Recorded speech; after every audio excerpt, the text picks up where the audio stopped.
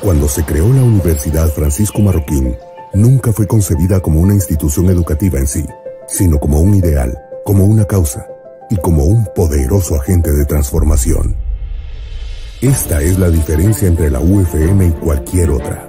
La academia es el vehículo, claro, pero no el destino de lo que hacemos. Desde su primer día de vida hasta este preciso momento, la Universidad Francisco Marroquín ha existido para encontrar y nutrir mentes brillantes y para plantar en ellas la urgencia de preguntar, argumentar, transformar y elevar la realidad que les rodea. Nos urge la obligación de cuestionar los dogmas, sean del tipo que fueren. Nos rebelamos contra las tradiciones. Vivimos para crear nuestro propio destino, no para seguir mecánicamente reglas impuestas por otros. Existimos para forjar nuestros propios pensamientos, no para creer a ciegas en los hallazgos de terceros, por sublimes que parezcan.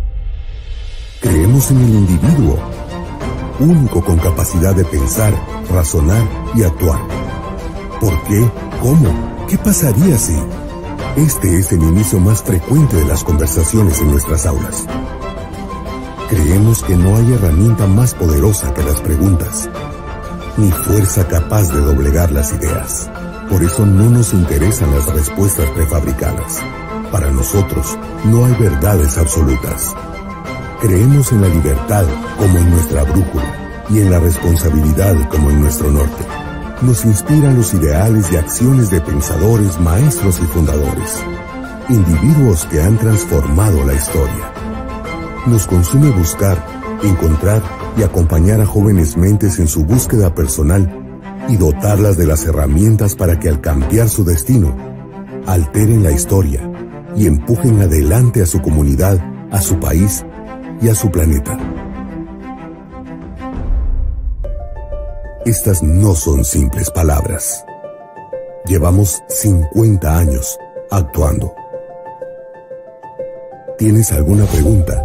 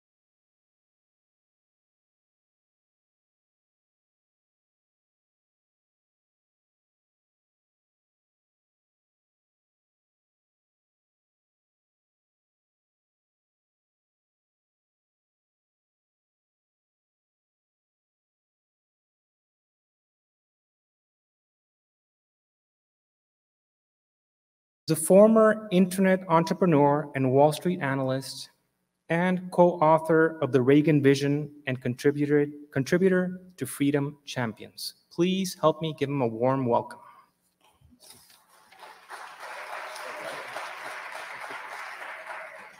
Well, Robert, thank you very much for that introduction. I feel very privileged to be part of this celebration, 50 years after the impossible dream of UFM began to come to fruition, and so proud of how this institution has evolved and the role that it plays. And it's in that context that I was very happy for this opportunity to share a couple of thoughts about freedom and higher education. And I thought I should maybe ground this in a little bit of my own personal experience, because in my undergraduate days, which goes back some decades now, I was privileged to be at one of the real elite institutions in the United States, and enjoyed my time there, came away with lifelong friends, and certainly felt like I had enjoyed the college experience of living apart from home and everything. But sometime in my mid-20s, as I kind of embarked on what at the end of the day I'd say was a much more rigorous self-study in ideas that I cared about, I came to appreciate that I had been cheated, that I really didn't learn to be a critical thinker during those 4 years at college, that I had not been exposed to a body of classical liberal thought that I think has some of the most compelling answers to the fundamental question we should all be wrestling with, which is, how is it that human societies can flourish? So over the years, I know that lots of my peers from college never had these regrets. They were very happy to have a credential. They had been happy to enjoy some fun times on campus.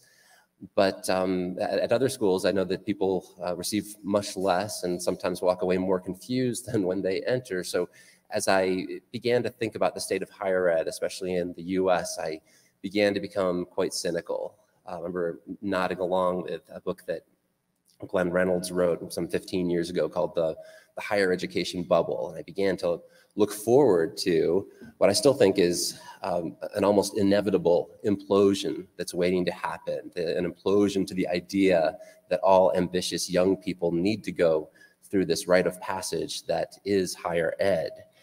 I'm sort of cheering it on, but something happened to me when I first became exposed to UFM. I confronted here in these halls something very close to what I would consider the ideal of what a liberal education should be about. And this doesn't make me any less opposed to the disservice that so many young people are receiving at institutions of higher education in the US and beyond. But I'm so thankful that we have UFM to give me a concrete example of what I think we should be aspiring to as an alternative to what exists in so many other places. And this kind of relates to an idea that at Atlas Network we've taken to heart recently, to working with a lot of our partners on the topic of poverty. In sociological circles, they use the term a positive deviance.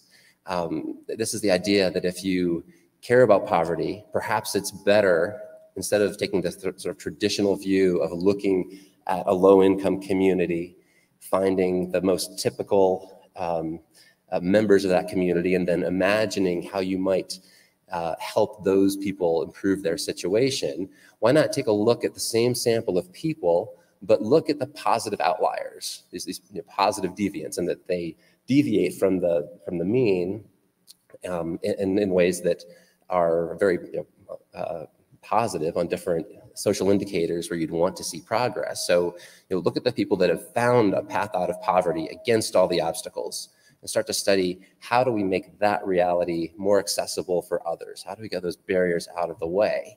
When I think about what UFM means, not just to Guatemala, but to the world, we have here a positive deviant from which we can learn in the area of higher ed. So when I think about my great wish, as you all are celebrating this 50th anniversary, I think about what it would be like when we come back in another 5 decades, when UFM is celebrating its 100th anniversary. I know that there's so much innovation that happens here year to year.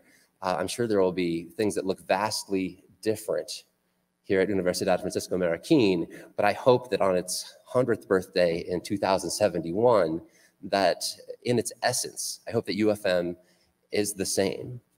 I hope that it is less unique than it is today, because more of the world should have adopted these lessons from the amazing experiment that's been taking place here in Guatemala. I also want to share with you one idea about why I think it's particularly critical that UFM stay this course. I recently published a book that Robert mentioned called Liberalism and the Free Society in 2021, and it explores this idea as we continue to wrestle with the pandemic and as we fret about what the new normal looks like. The fundamental question here is, is the sun rising or is it setting on the free society? And I take a pretty sober look at the challenges that the free society faces these days. But I wind up optimistic for several reasons, but one of them is that the ideological extremes that exist, certainly in the United States, I think also in Latin America and Europe and beyond, have been moving further and further to extremes that open up some opportunities for those of us who identify with the freedom movement. We no longer need to, as part of our efforts to attract more individuals into our crowd, we don't need to sell them on some narrow Rothbardian anarcho-capitalism. We don't need to start the conversations there. The fundamental challenge these days, as I see it, is to exhibit the virtues of an authentic liberalism that believes in pluralism, that understands we can disagree, but we can do that through civil discourse. This has somehow been lost. This worldview of classical liberalism, which is sort of the foundation of civilization as I see it, has somehow been ceded by the progressive left and by parts of the populist right. And I'm very optimistic that the community that Atlas Network nurtures and that UFM engages with in so many different ways, this community can be very influential in if we were able to stay true to our principles and get better on the messaging, get better in emphasizing the inclusivity of the liberal vision, to show that we authentically value the dignity of every single person, and that we want to solve problems in practical ways, and that we're not here simply to win new converts to fan clubs named after our favorite thinkers. And I think that if we can do that, we can create more of a common sense middle to political conversations that are happening in our different countries. And I have no illusions that this is going to translate quickly to libertarian policy victories, but I do think that we have a big opportunity to make mainstream some of the insights that many of you at UFM, many of us that work in the freedom movement as a part of our careers, that we've gleaned from the works of Mises and Hayek and Friedman and so on. So that's sort of how I see the big picture of what we're all striving for. And I hope that some of these thoughts just make stakeholders of UFM more resolute in how important it is to stay true to the founding intent of Manuel Ayau and his other founders of this university, the commitment to freedom, the wonderfully unique governance structure, the culture of civility and humility that I find here, and the incredible just joy in seeing young people discover that they can ask new questions and answer in their own terms the really fundamental questions of human existence that we all should be grappling with. So I think that is exceedingly rare in most institutions of higher education, and I'm just very grateful that these virtues exist here in abundance at UFM. Thank you very much.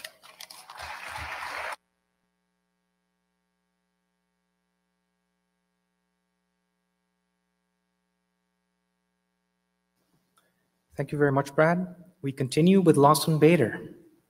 He's president and CEO of Donors Trust, a donor-advised fund that serves libertarian and conservative philanthropists. Board member of State Policy Network.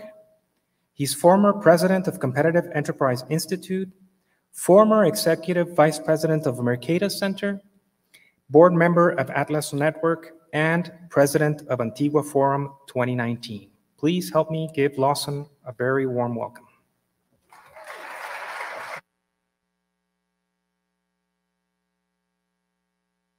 Well, good afternoon, and thank you. It's nice to be here. You know, there are many of us, and the day is long, so I'm just going to get to the point for the sake of time. You know, UFM is vital to ensuring the classical liberal movement keeps both its head and its heart. And we need both. We need both because we want a future that aligns with our principles, of course, but we also want freedom for the majority of people, even if you don't always understand that to be the case. And to accomplish this, we need to recognize that we've got challenges, we've got opportunities, and let me just highlight two of them. First is one challenge, and it's significant. Faith in institutions, government, educational, corporate, religious, scientific, it's at an all-time low. You know, one tenet of liberal orthodoxy is the importance of institutions, public and private. We may debate the amount of power that they should or shouldn't have, but even the most ardent anarcho-capitalist knows we need such structures. That's how we maintain, change, and adapt rules of the game. They're the mechanisms by which we propose and challenge societal norms, and they rely on trust to form the basis for voluntary exchange. Now, according to a recent survey by Heart and Mind Strategies in the US, fewer than 1 in 3 Americans express any real trust in these institutions. And 60% say we're failing to build confidence in public institutions. They distrust the media. They're frustrated with education, banking, healthcare, criminal justice system. And even before the pandemic, the University of Chicago General Social Survey found globally that 30% of those surveyed agreed that most people cannot be trusted. I mean, 30% only believe that, which is the lowest in about 30 years of taking the survey. And once we talk about millennials, and I'll mention some more, and I know Thor will be talking about them as well, that number drops really to more like 10%. And most people, they believe, would take advantage of you if given the chance to do so. In the early 1980s, a Harvard professor named Sam Huntington predicted that a moment of serious mistrust in the United States and globally would occur around the second or the third decade of the 21st century. Guess what? That's where we are. In the US, this moment of serious institutional crisis sort of began around 2008, 2010. We had a lot of outsider groups push conservatives to the right, began to divide libertarians. We had young socialists sort of upend the Clinton political machine, brought us Bernie Sanders, Alexandria Ocasio-Cortez. We had activist students on campus, which began redefining the notion of academic freedom and expression. The Black Lives Matter organization and its anti-economic freedom message had actually shrunk in size and impact only to reemerge internationally in the last 24 months. And social media has destroyed any concept or has sort of eliminated the idea of the fourth estate, sort of independent media sector. And of course, most recently, as seen as suspect, the US electoral system of government. And in the middle of all this, in case things can't get that bad, like a hurricane arriving in the middle of a major earthquake, COVID-19 shows up and exposed all those societal flaws and drove wedges among families and neighbors and clients and customers and students and professors and shop owners and landlords and colleagues and friends. And it really led us to question whether any of this makes sense. My friend David Brooks, who's not exactly a libertarian, describes social trust as the measure of a society's moral quality, whether people and institutions in it are trustworthy, whether they keep their promises, whether they work for some notion of the common good, whether they self-police, whether they remain a positive force for individuals to pursue his or her dreams. When people in a church lose their faith in God, the church collapses. When people in society lose faith or trust in these institutions and in each other, nations collapse, and vacuums notoriously undermine liberty. Today's emerging generations have little sense of security. The financial systems have gone up and down and have collapsed numerous times. Fragile families, failed institutions. Children now expect to have a lower quality of life than their parents did.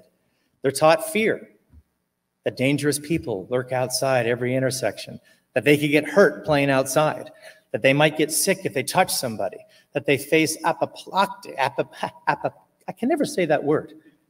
apocalyptic climate destruction. So it even gets me upset. And they've learned that social media is vicious. Their worldview is predicated on what? Threat, not safety. And thus the values of this dominant generation in the years ahead are exactly opposite those that we want in a liberal society, right? It's not liberation, it's security. It's not freedom, it's equality. It's not individualism, but the safety of the collective. It's not a sink or swim meritocracy, but the promotion on the basis of social justice. And once a generation forms its general viewpoint during young adulthood, it keeps it in that mentality and takes it to the grave 60 years later.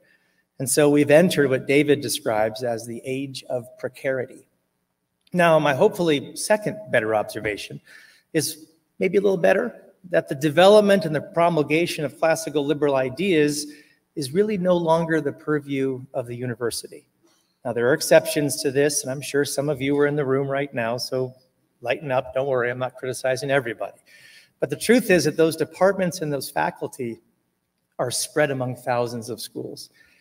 Today's younger classical liberals are inclined to believe what they believe, not because of their experience in the academy, unless it was a reaction to something particularly offensive, but because of their involvement in this larger ecosystem of liberty, which tend to be the independent, not-for-profit, some for-profit research groups. When I interview potential employees, or if I engage in younger people at events, I find they believe what they do because they've engaged with the Institute for Humane Studies, the Mercatus Center, FEE.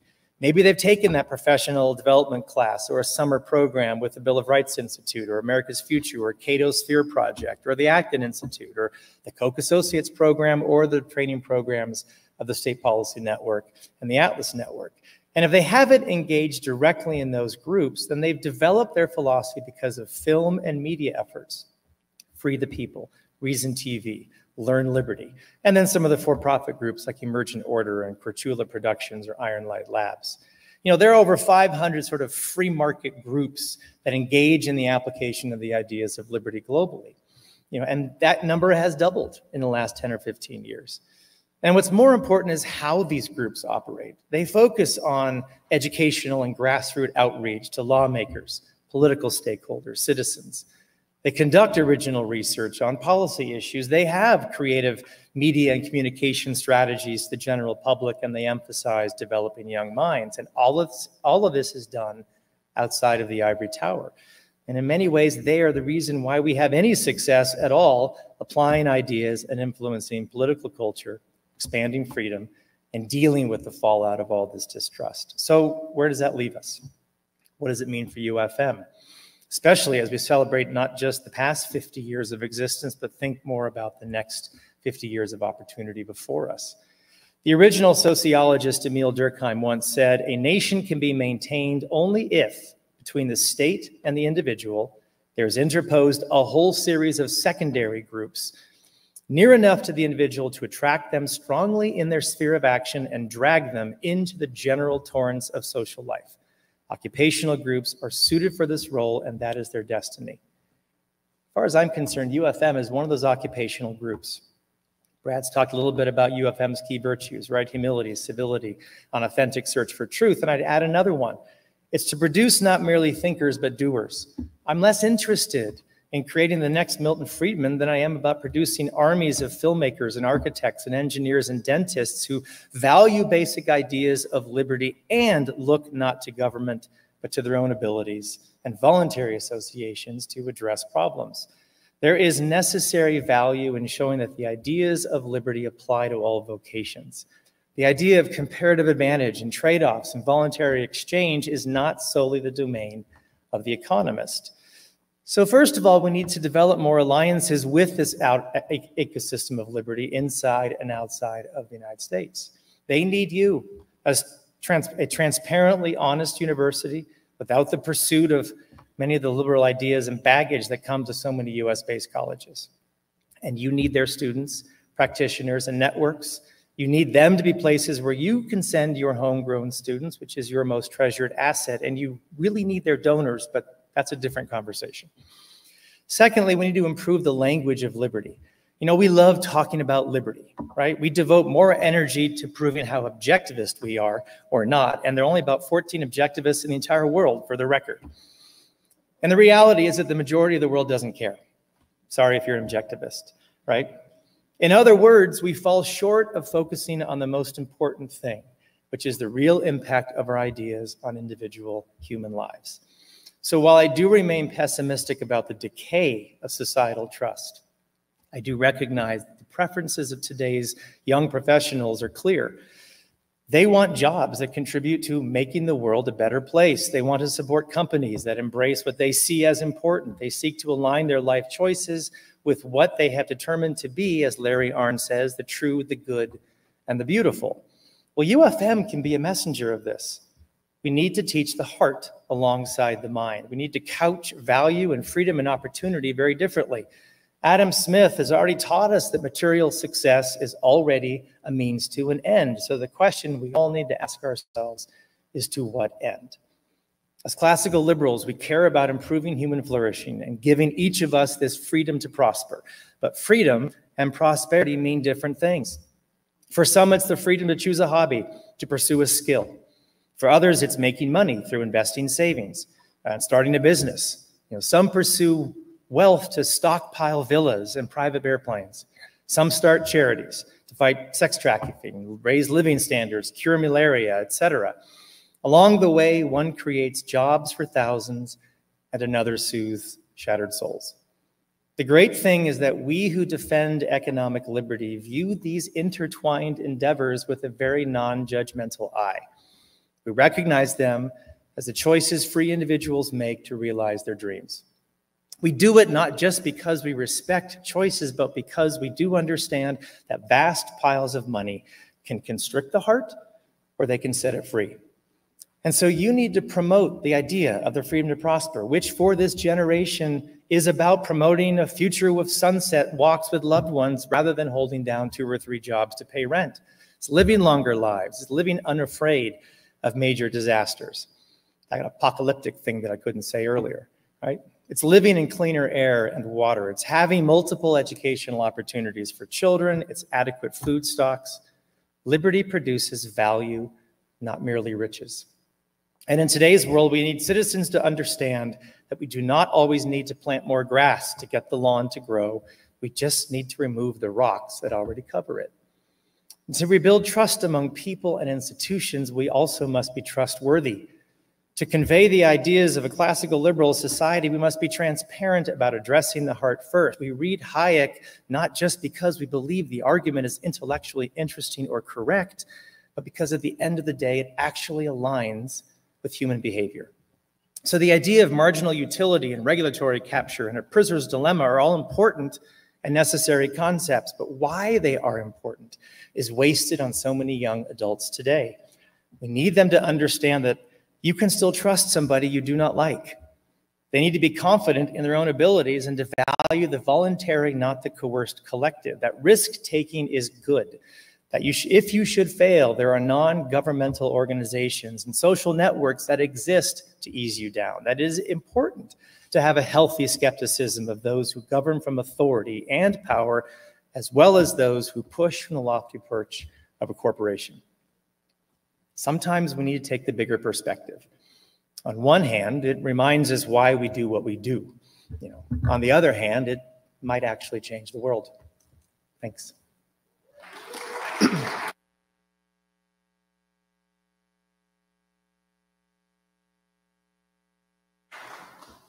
Thank you very much, Lawson.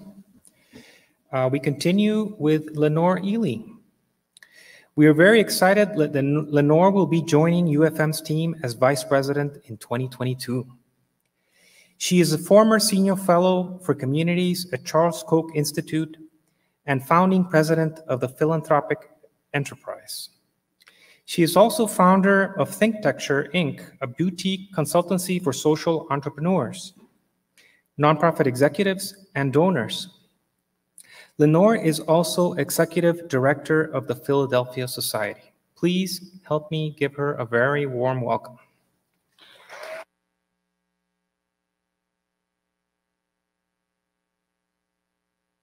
Good morning.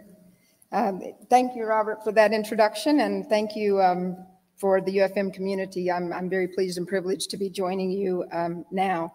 Why do we gather here today in Guatemala City, in a ravine that was once a neglected wildland, to discuss the history and prospects for education in a free society? Why has an academic enterprise founded at the height of the Cold War, amidst violent internal conflict, risen from this ravine as one of the premier liberal institutions in the world? How, across the same 5 decades that have seen American universities succumb to ideological and institutional decay, has UFM built and maintained a world-class academic program where students and faculty alike are continually reconnecting their studies with the core philosophical foundations of a free society? I believe that these are not accidental events, but are in fact the results that have emerged from the DNA of UFM, the genomic structure, so to speak, in which a deliberately chosen institutional architecture and a carefully cultivated organizational culture have entwined in a strong and stable arrangement that has thus far been resistant to epistemic, constitutional, or cultural drift. I want to call attention to the juxtaposition of the concepts of drift and choice. Drift is that state of affairs in which many of us pass our days, carried along by the prevailing winds of our culture, often trimming our sails to encounter the least resistance without being quite sure where those winds are taking us. Institutional drift is a similar phenomenon that takes place when whole organizations are either without an orienting compass point or are rudderless, lacking leaders who can steer through rough seas and keep an institution true to its orienting mission. Choice, on the other hand, is the inescapable business of a life lived in freedom and responsibility. In his book on the meaning of democracy and the vulnerability of democracies, the American political scientist Vincent Ostrom noted the importance of choice in human affairs. The phenomenon of choice, wrote Ostrom, of being able to consider alternative possibilities and to select a course of action is a universal feature of the human condition. Choice is a basic aspect of all adaptive arrangements.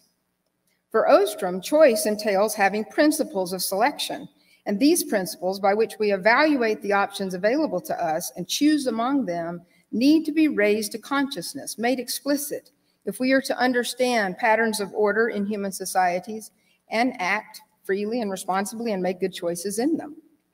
Social orders, Ostrom tells us, are the patterns that derive from the processes of selection and choice. And these processes, he notes, are necessary because human beings have to learn to adapt to our dual nature as animals, compelled by physical and emotional needs, and as artifactual beings, beings who live in history, who transcend the state of nature, who forge civilizations. Living in society necessitates moral judgment about how we will live, and such judgments rest upon our fundamental beliefs about whether we wish to be governed by principle or governed by discretionary authority. But who is this we that makes such choices? And how are the beliefs and values that shape our choices formed in each of us and in we as a community? In other words, how do we learn to be civilized?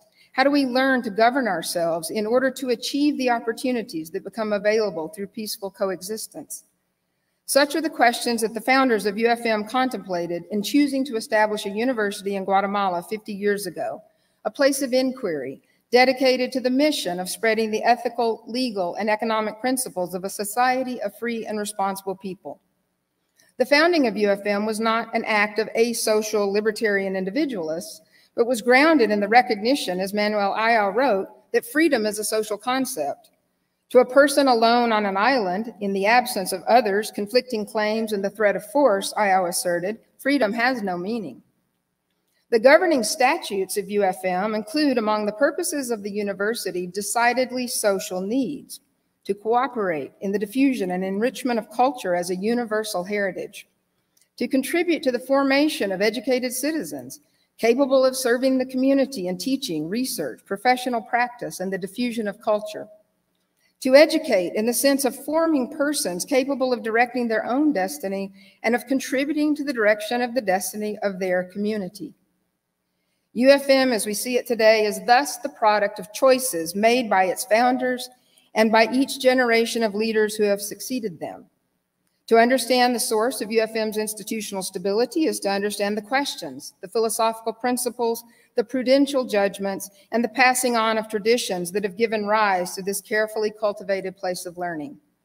The transmission of the UFM code its genomic replication, so to speak, to each generation of students, teachers, deans, trustees, and directors is accomplished in many ways. The inscriptions you see all around campus remind us that to be at UFM is to partake in a long intellectual tradition.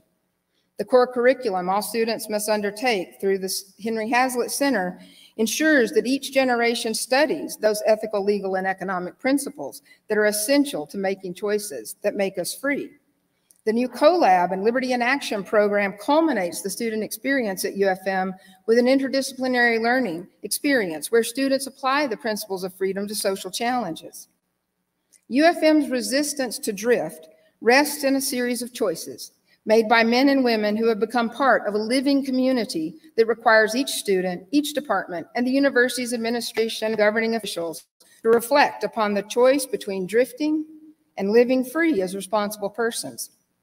The choices made day by day and year by year by members of the UFM community have been given boundaries by UFM's governing statutes, by its philosophy statement, and by the ideas embodied in these constitutional documents. But they also emerge from what we might call the virtues of UFM. These virtues are more than merely values. They are ways of being that embody the seriousness of purpose of UFM's founders. UFM's virtues, I believe, reflect especially the character of its founding president, Manuel Ayala, but they became much more than the personal qualities of one man. They are the shared cultural and spiritual endowment that animates the body and enlivens the heart of UFM. I will enumerate these as 4 virtues, and I'll address them very briefly in turn. Intellectual conviction, constitutional wisdom, moral courage, and humble charm.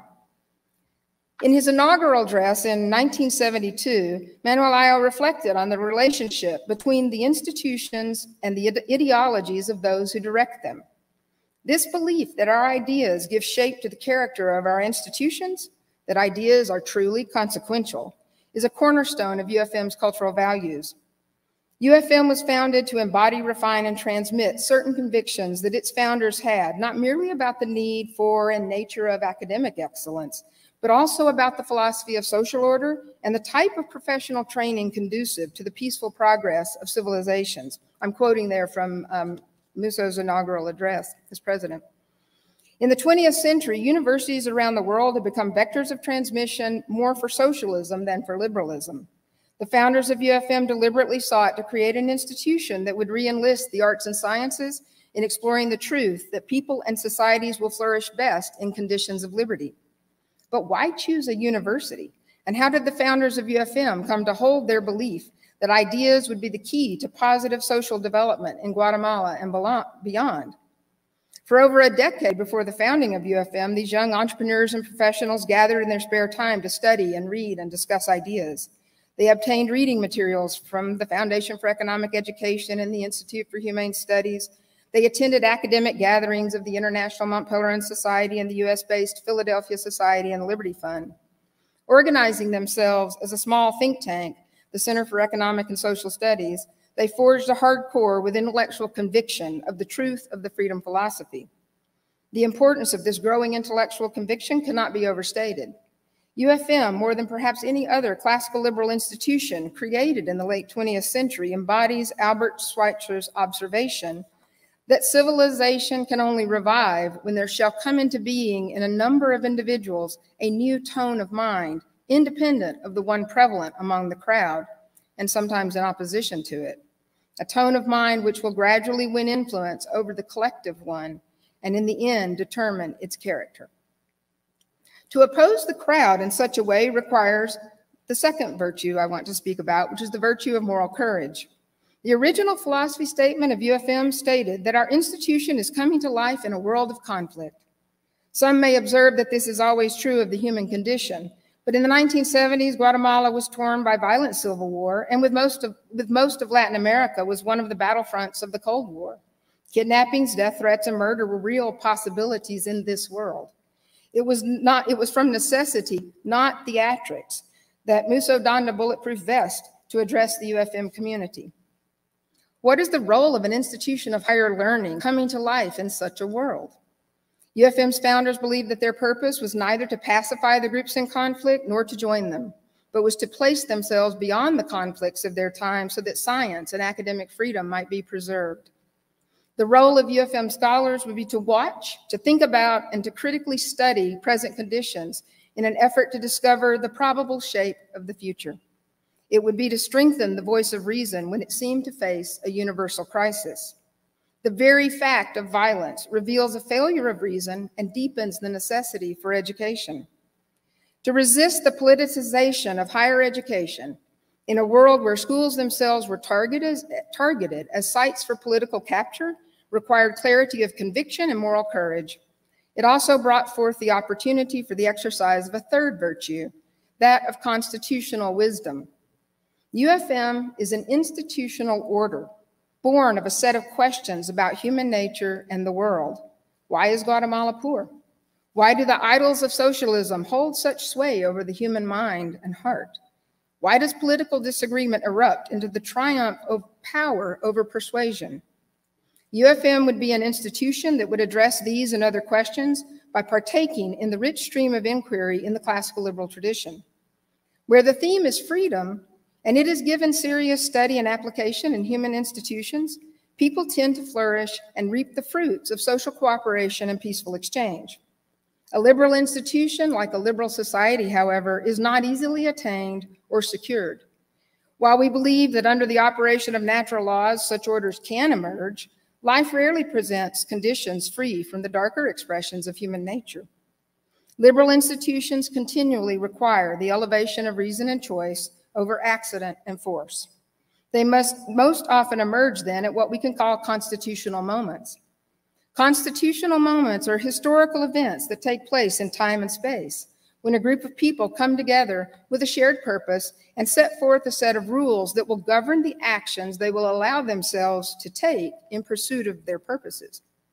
We look with admiration at many of the constitutional moments in the story of the advance of liberty.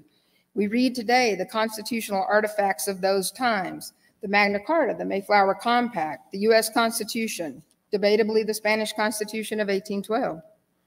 Many of our libertarian friends speak of anarchy, and I think I'm the third person to say something about our anarchist friends, so maybe there's a question here for us today.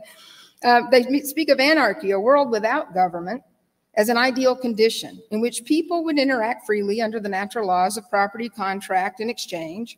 But it is rare that human beings can consistently constrain themselves by natural laws. In the absence of universal self-governance, rules of right action and proper restraints on power are necessary. These restraints are needed wherever we gather and combine our lives, liberties, and properties to pursue purposes in common.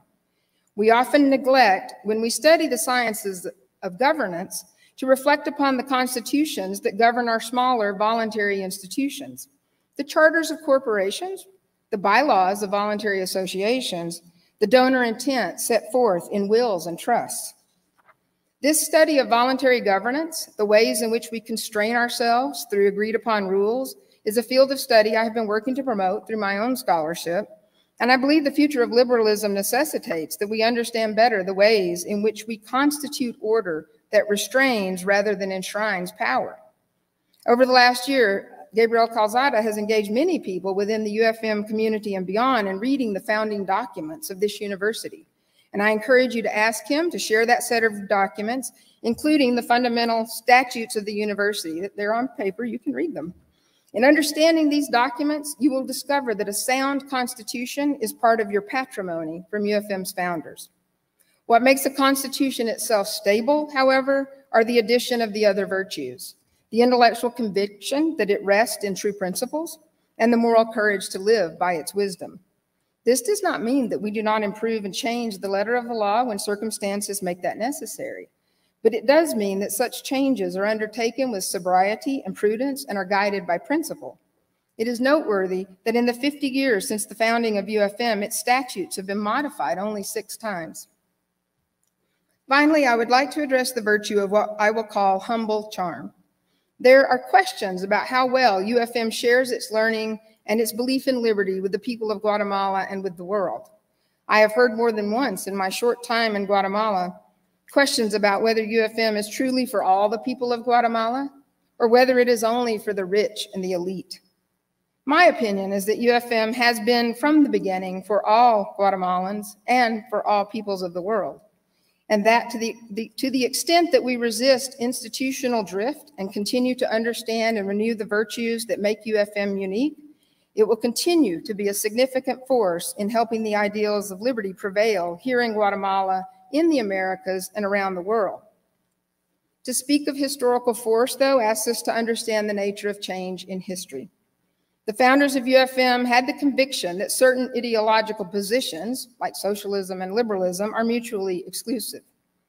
They also had the moral courage to stand in the less popular camp and the constitutional wisdom to create an institution that could stand the challenges of its time and place. Nevertheless, they also exhibited a humility and charm that has not diminished their sense of fellowship with their countrymen or with peoples around the world.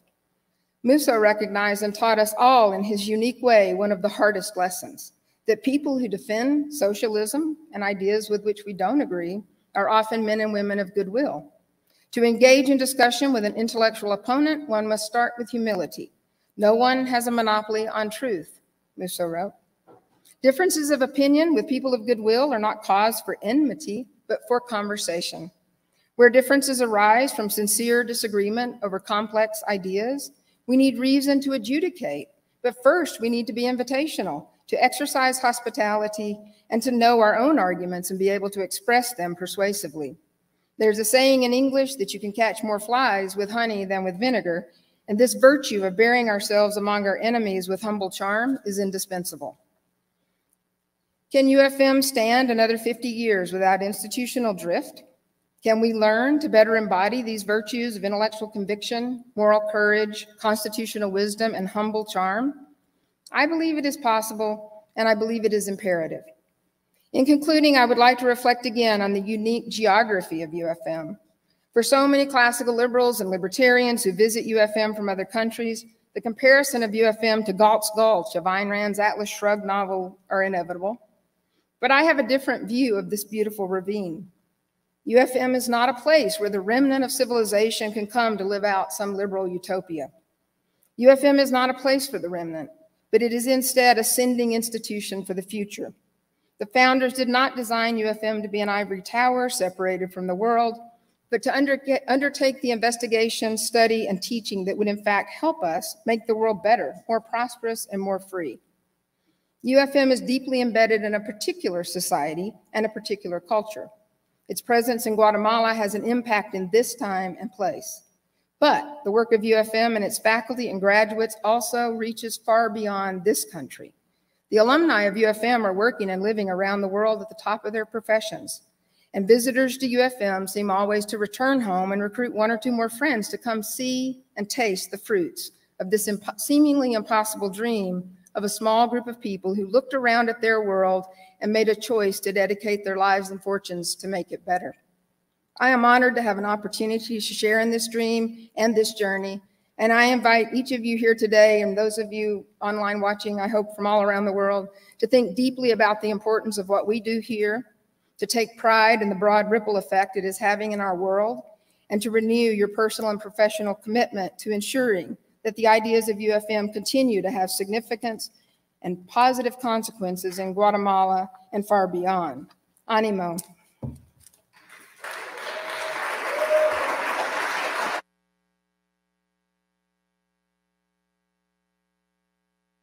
Thank you very much, Lenore, and once again, welcome to the team. We continue with Philip Magnus. Philip W. Magnus is a senior research fellow at the American Institute for Economic Research. He holds a PhD and an MPP from George Mason University School of Public Policy and a BA from the University of St. Thomas in Houston. Prior to joining IRE, Dr. Magnus spent over a decade teaching public policy, economics, and international trade at institutions including American University, George Mason University, and Berry College. Magnus's work encompasses the economic history of the United States and Atlantic world, with specializations in the economic dimensions of slavery and racial discrimination, the history of taxation, and measurements of economic inequality over time. He also maintains active research interest in higher education policy and the history of economic thought.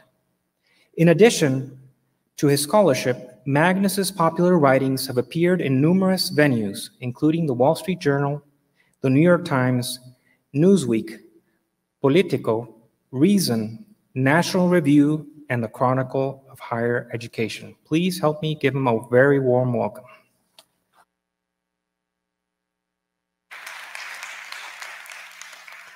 Good morning, everyone. I'm going to talk to you about a subject that is very close to my heart and research interests, and that is the nature of education in a free society.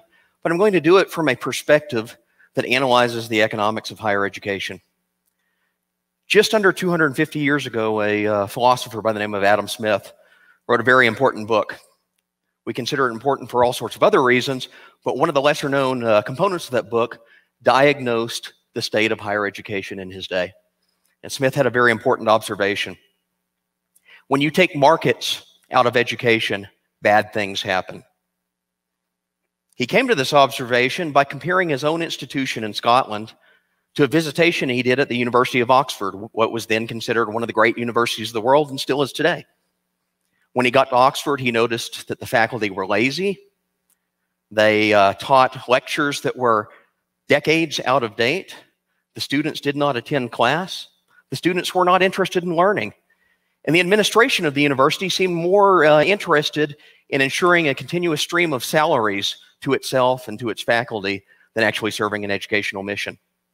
What was the difference that Smith noted? Students did not directly pay for their education at Oxford, but they did in Scotland. And when they did directly pay for their education, faculty responded through market mechanisms to improve their classes. In other words, students voted with their feet and dollars. They went to the popular professors, the professors that delivered.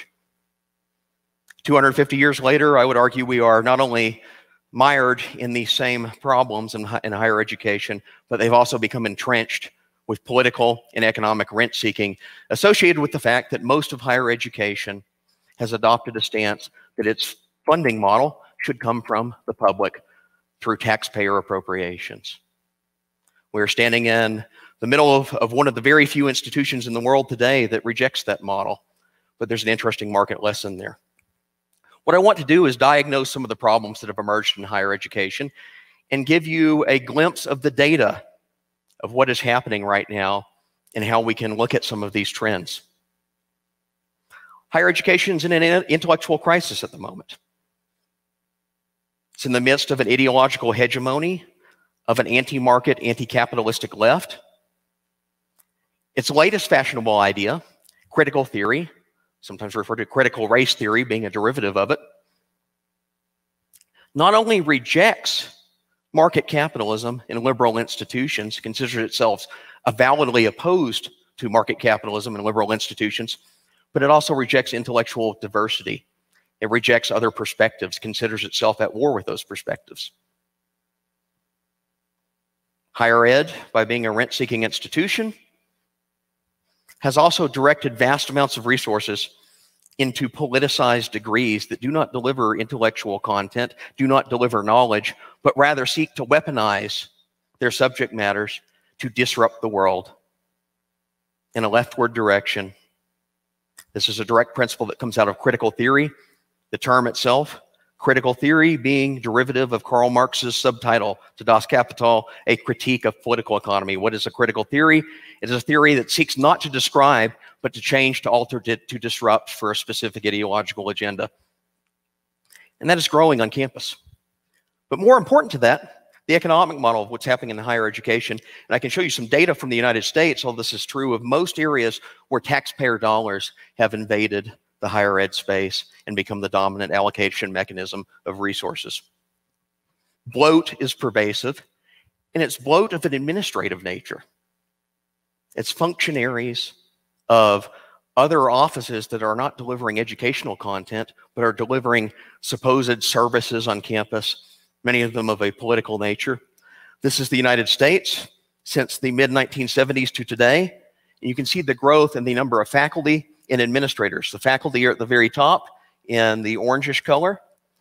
Administrators as executives are at the bottom in the blue. that is presidents and vice presidents, but the one area that's grown is this gray line. These are mid-level managerial administrators, bureaucrats that have taken over higher education. They are consumers of resources. If you want to understand why tuition is going up, why money is being dumped into the higher education vat with not much of a return, there's your answer. And this trend has continued unabated even through COVID, when most campuses around the world were shut down. The people on the gray line were still paid to do or not to do their jobs from home. Faculty bloat in U.S. higher ed has been very disproportionate toward politicized disciplines. And I want to show you an example from two in particular. Economics, which actually works something of a market mechanism.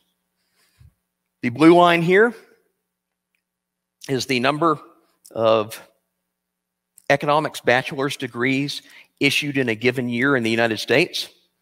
Since about the mid-1990s to the present day, you can see it's increasing. It's a popular discipline. People want to study economics because it has value in the real world. It's useful for getting a job.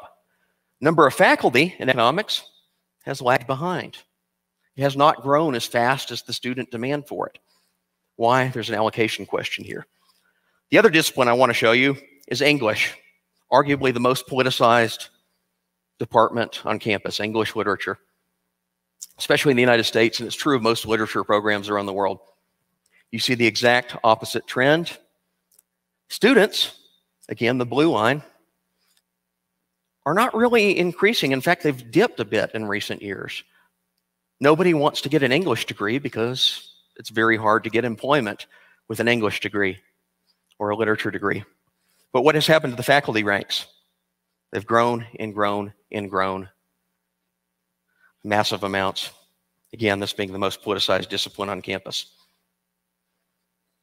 Even though higher education has adopted a funding model that repudiates market mechanisms, it cannot escape markets entirely. And this is the silver lining that we're seeing in the world. This is an opportunity as well to offer something different. This is a rank ordering of college degrees from the most popular, those that are growing in size.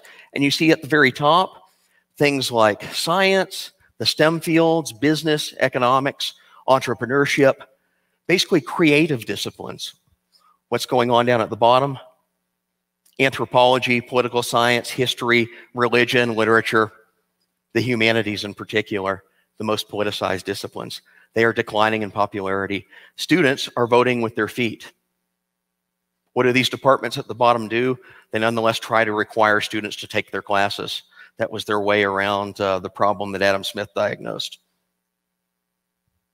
On top of this, we've seen a rapid and pronounced ideological shift in higher education that's taken place only within the last 15 to 20 years. I use the United States again as an example because it has some of the best data in the world, but most other universities and institutions have followed similar suit. The United States has data on the ideological positions, political beliefs of faculty going back to the 1960s. And what do we know from that? From about 1965 to roughly 1995, 2000, thereabouts, there's a relatively stable distribution of intellectual diversity on campus. The political left was a plurality. They hovered at around 45% of all faculty, but the remainder was divided between what were classified as the political right. That's conservatives, libertarians, normally are classified in these surveys in that area, and then political centrists or moderates. Those are the other two lines. So the blue line, the political left, the orange and gray lines are conservatives, libertarians, centrists, moderates, everyone else. Something changed around the year 2000. The left started taking off in numbers. And it came at the expense of everyone else. The one that declined the most is the gray line. That is everyone to the right of center. That is where all free market traditions are. That is where all classical liberal traditions are classified. This is all right of center, conservative, libertarian, you name it. Declined so rapidly after about the year 2000 that it currently comprises only about 10% of all U.S. faculty that associate on the political right. The left hovers between 60 and 65% of all U.S. faculty. So we've seen a rapid politicization of the academy in only 15 to 20 years. Even scarier is this other chart. These are the percentage of college faculty that identify on the far left, the outright Marxists, the outright socialists, those that are espousing the destruction of a free society. For the better part of our survey data's existence, from the 1960s to about the year 2000, they hovered at around 4 to 5%. Then they shot up. They're now around 12 to 13% of all university faculty in the United States. In other words, the Marxists outnumber all political traditions on the right combined. This is a crisis in higher ed that does not seem to be abating. In fact, the very opposite is occurring. A very opposite trend is occurring. They are growing. We're expecting the latest numbers to come out in the next year or so, and it will probably show a further increase in the leftward shift of the academy. It's also an unprecedented event for any point in recent history, because even though the academy has tended to lean left of center as a whole, it was a stable medium. There was room for intellectual diversity. There was room for minority viewpoints to make arguments. That's being squeezed out at institutions across the world. But have faith in markets. Why should you have faith in markets? Because they actually do work. And if we learn anything from central planning, central planners cannot escape the very mechanisms that they're trying to manipulate, control, and organize from the top down. Market mechanisms are working in higher education in spite of itself. This chart took all of the different disciplines that I showed in that previous slide based on their popularity and put that on one axis. So down at the bottom, you have the number of majors, whether it's increasing or decreasing or staying stable over the past 10 years. And the important thing to focus on is this red dotted line in the middle. That's the break-even point. Anything to the left of it is losing majors. Anything to the right is growing. And what do you notice? Economics, business, management, math, physics, health sciences, computer sciences, engineering are all increasing in majors. What's declining? English, anthropology, history, classics, religion, foreign languages, philosophy, political science, and art. The most politicized disciplines. And that's what the vertical category shows. The higher you are on the vertical category, that the more politicized and leftward leaning that discipline is as a whole. Students are voting with their feet. They are rejecting critical theory. They are rejecting Marxism. They are rejecting leftist ideology that yields them majors that have very little value in the real world, in the marketplace. And they're running to majors, to disciplines that have productive value in society. The students know what's going on in higher education, as much as the universities wish to pretend otherwise. Where does this leave us? Well, it leaves us in a very interesting situation, because one thing we know about rent extraction, rent seeking, when it occurs, and when public institutions and vast amounts of public money are captured by a political interest, which I would argue higher ed has done, it's very, very hard to break that away from the institution. It's like getting rid of an ethanol subsidy, only thousands of times worse with higher education, because there are so many interests involved. So I want to fast forward a little bit in history from Adam Smith's time to another economist, James Buchanan, a Nobel Prize winner, who wrote a great little book, and I'm going to mention the term anarchy, but in a very different context of our previous speakers. He wrote a book called Academia in Anarchy, and his diagnosis there was not of a positive anarchy. He was referring to it as chaos. And one of the observations that Buchanan made in a postscript that he wrote to this book was that higher ed operates as a rent seeker. It operates as an institution of self-perpetuation above all. And it's an ideological institution, but it's more so interested in taking taxpayer monies and appropriating it to careers in activism, careers in ideology. This is 60 years ago he's making this observation. Higher education acts as though the taxpayer has some sort of sacred obligation to throw increasing amounts of revenues over the university's ivied walls without so much as the right to inquire what happens behind those walls. Sound familiar? Inspecting a handout. And most of the higher education institutional mechanisms in the United States and most other countries around the world have taken on this model. And you see protests from faculty and administrators whenever there is pushback on the very sound public finance basis of taxpayers asking what their money is being used to fund. We had an episode last week, the University of Wisconsin, a public institution, major research university in the United States, paid what is probably tens of thousands of dollars to move a 70-ton racist boulder on campus that was deemed offensive because someone had used a racial slur to refer to it back in 1925. These are the types of appropriations that run rampant in higher education today. But what's the alternative? What's the model that Buchanan would ask us to consider? It's the same model Adam Smith proposed back in 1776 in The Wealth of Nations. And that is the model of market competition, of not turning to a continuous stream of income from the government to operate, but to actually serve what students want, to serve what faculty are interested in providing, and doing so in a rigorous, competitive, intellectual environment. UFM's adopted the Adam Smith model.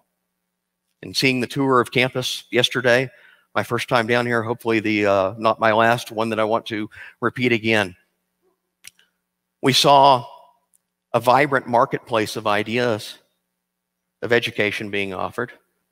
We saw classrooms, even classroom space, being allocated according to market mechanisms. We saw competition. We saw free and open discussion, a classroom style that's structured around conversation, not someone standing on a stage and lecturing doctrine at the students. These are all market mechanisms in play and market mechanisms around us. All it takes is one institution to break from the traditional mold. All it takes is one institution to do something different from the rest of higher education.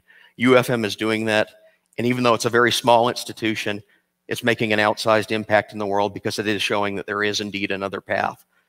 And that is what I see as our answer to the quagmire of higher education that we found ourselves in. So thank you.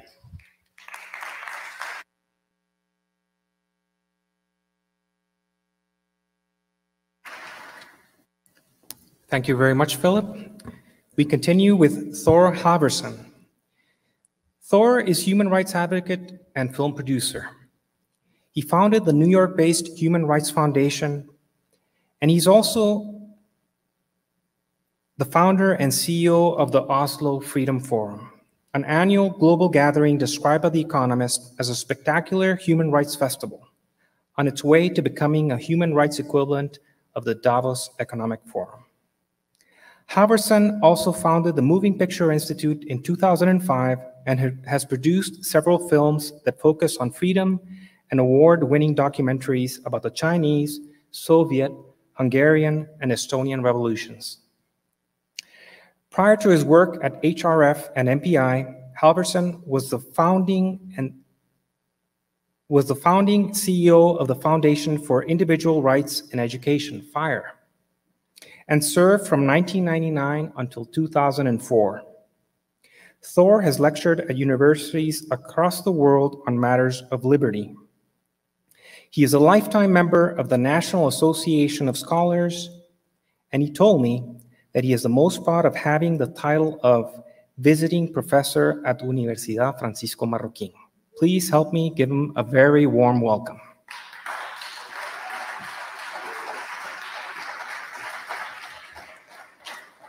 Good morning, everyone. My name is Thor Halvorsen. I'm president of the Human Rights Foundation, and it is for me a great honor to join you at Universidad Francisco Marroquín for their 50th anniversary. And a very special thanks to UFM for having me here today. Let me start off with a quote from around the year 20 BCE by the Roman poet Horace. Our parents, worse than our grandparents, gave birth to us who are worse than they are. And we shall in our turn bear offspring still more evil than us. For thousands of years, Each generation has been skeptical about the competence and talent of the next generation. And seldom has the senior generation not prophesied the demise of civilized society due to the antics of the new generation. So my question for today is this: is there really a problem in higher education, or are baby boomers and millennials simply just misunderstanding Generation Z, as every generation before it has misunderstood the generation that followed? I think the data on this subject, which is being measured across college campuses in the United States and in other places around the world like Canada, the UK, and Spain, suggests that what is happening with Generation Z is rather different than with other generations. This has been studied at length by social psychologist and NYU professor Jonathan Haidt in his most recent book, The Coddling of the American Mind: How Good Intentions and Bad Ideas Are Setting Up a Generation for Failure, which he co-wrote with my former colleague at FIRE, Greg Lukianoff. I am going to be drawing heavily on their findings. The numbers are telling. After remaining more or less flat in the 1970s and 80s, the rates of adolescent depression declined slightly from the early 90s through the mid-2000s.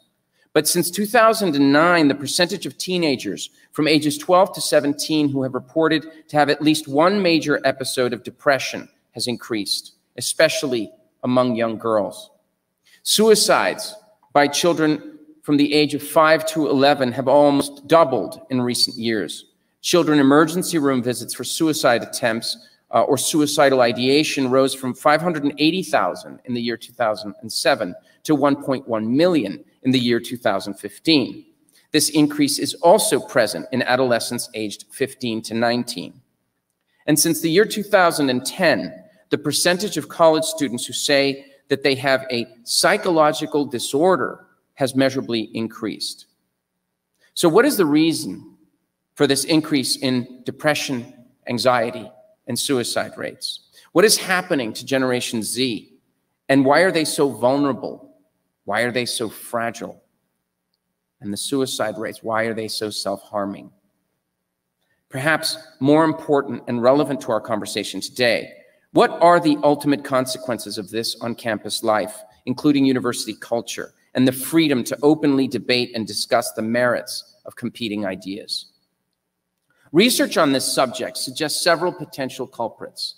For instance, despite decades of evidence that helicopter parenting is seriously counterproductive, children today are perhaps more overprotected, warier of adulthood, and in need of more therapy than ever before. In his 2018 book, The Self-Driven Child, clinical neuropsychologist William Stixrud argues that today's parents deprive children of the meaningful control over their own lives, putting them at heightened risk of anxiety and depression. He explains that, quote, children don't need perfect parents, but they do benefit greatly from parents who can serve as a non-anxious presence. By depriving children from unsupervised play, for example, the shielding of children from every possible risk, parents may be leading children to react with exaggerated fear in situations that aren't risky at all and isolating them from the adult skills that they will one day need to master. Therefore, parents should not try to protect their children from an increasingly overwhelming world. If we want to prepare children to withstand the 1,000 cuts of everyday life, such as the basic Socratic method in college, they should be allowed to encounter obstacles. A likely second culprit for abrupt shifts in the behavior of teenagers and their emotional well-being, which has direct implications on the current state of higher education, is the use of social media. According to San Diego State University professor Jean-Marie Tweng, the arrival of the smartphone has radically changed every aspect of teenagers' lives, from the nature of the social interactions to their mental health. These changes have affected young people in every corner of America and in every type of household. The trends appear among teens from poor and rich backgrounds, teens of every ethnic background, and teens living in cities, suburbs, and small towns. Wherever there are cell towers, there are teens living their lives on their smartphones. These changes have taken on multiple forms. For instance, the number of teens who get together with their friends nearly every day dropped by more than 40% from 2000 to 2015, signaling that physical interaction has been replaced by virtual interaction. Teens on social media are more likely to be unhappy, and those who spend more time than average on non-screen activities are more likely to be happy. Generation Z, or as we may call them, the social media natives, are also different in how they go about sharing their moral judgments and supporting one another in moral campaigns and conflicts. Social media has fundamentally shifted the balance of power in relationships between students and faculty. Faculty now increasingly fear what students may do to their reputations and careers by stirring up online mobs against them in the event of a disagreement or a conflict, given that social media makes it extraordinarily easy to join crusades, to express solidarity, or to express outrage. Within this context, with more anxious, fragile, coddled, and easily mobilized Generation Z entering college around the year 2014, 2015, our conversation leads to the third likely culprit, driving the culture of safetyism we see today in higher education that is so incredibly toxic. College campus administrators and faculty members have welcomed and promoted the idea that students are at permanent risk of harm by ideas that they may find incompatible with their own or those that are not, quote unquote, mainstream. According to Haidt, college administrators are enabling and promoting the same patterns of distorted thinking among students which psychological treatments like cognitive behavioral therapy try to alleviate. Among the several cognitive distortions, and all of these have medical definitions and paragraphs, if not entire books on them: catastrophizing, overgeneralizing, dichotomous thinking, and emotional reasoning. For far too long, American universities have tolerated what can only be described as the rejection of open inquiry and debate.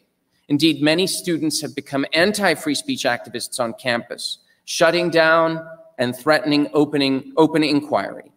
There have even been some instances in which demonstrators have gone as far as shooting fireworks at police, breaking windows, and starting fire in response to a particular campus speaker who may actually affect their very fragile minds with a phrase or two. Freedom of thought, expression, and inquiry are principles which institutions of higher learning must commit to upholding and must continue to defend.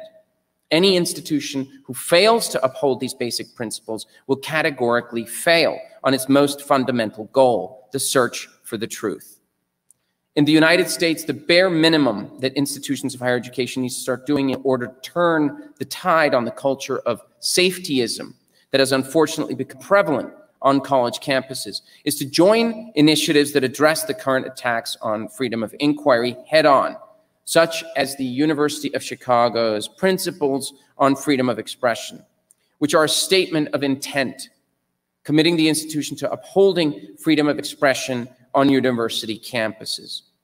The principles highlight that, quote, fostering the ability of members of the university community to engage in such debate and deliberation in an effective and responsible manner is an essential part of the university's educational mission. Universities in the United States need to do what Gabriel Calzada was mentioning earlier today. They need to allow space for a real conversation.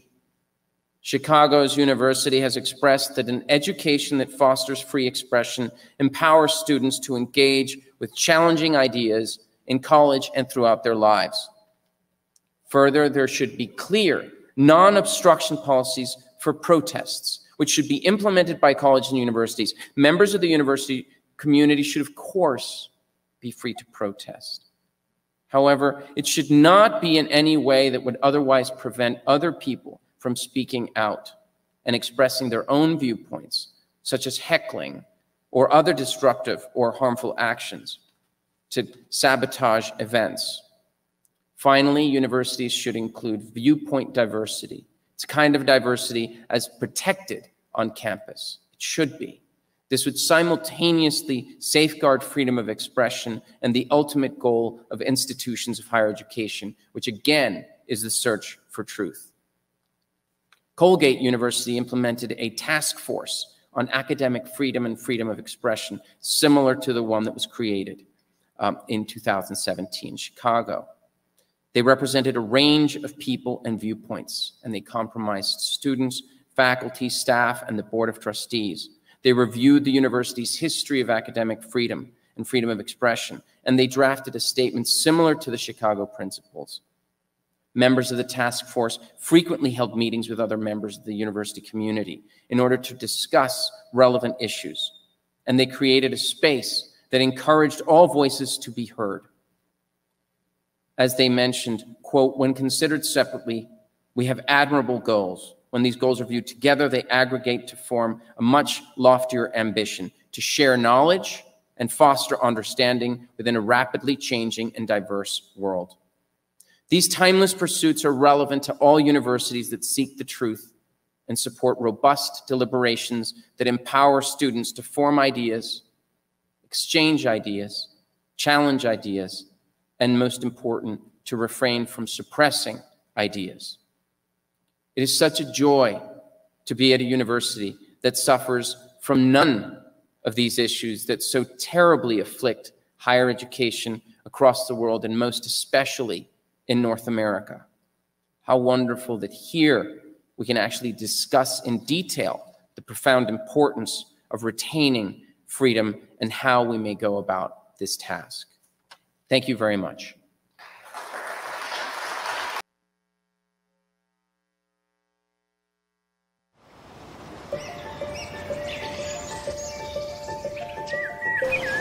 Cuando se creó la Universidad Francisco Marroquín, nunca fue concebida como una institución educativa en sí, sino como un ideal, como una causa y como un poderoso agente de transformación. Esta es la diferencia entre la UFM y cualquier otra. La academia es el vehículo, claro, pero no el destino de lo que hacemos. Desde su primer día de vida hasta este preciso momento, la Universidad Francisco Marroquín ha existido para encontrar y nutrir mentes brillantes y para plantar en ellas la urgencia de preguntar, argumentar, transformar y elevar la realidad que les rodea. Nos urge la obligación de cuestionar los dogmas, sean del tipo que fueren. Nos rebelamos contra las tradiciones. Vivimos para crear nuestro propio destino, no para seguir mecánicamente reglas impuestas por otros. Existimos para forjar nuestros propios pensamientos, no para creer a ciegas en los hallazgos de terceros, por sublimes que parezcan. Creemos en el individuo, único con capacidad de pensar, razonar y actuar. ¿Por qué? ¿Cómo? ¿Qué pasaría si? Este es el inicio más frecuente de las conversaciones en nuestras aulas. Creemos que no hay herramienta más poderosa que las preguntas, ni fuerza capaz de doblegar las ideas. Por eso no nos interesan las respuestas prefabricadas. Para nosotros no hay verdades absolutas. Creemos en la libertad como en nuestra brújula y en la responsabilidad como en nuestro norte. Nos inspiran los ideales y acciones de pensadores, maestros y fundadores, individuos que han transformado la historia. Nos consume buscar, encontrar y acompañar a jóvenes mentes en su búsqueda personal y dotarlas de las herramientas para que al cambiar su destino, alteren la historia y empujen adelante a su comunidad, a su país y a su planeta. Estas no son simples palabras. Llevamos 50 años actuando. ¿Tienes alguna pregunta?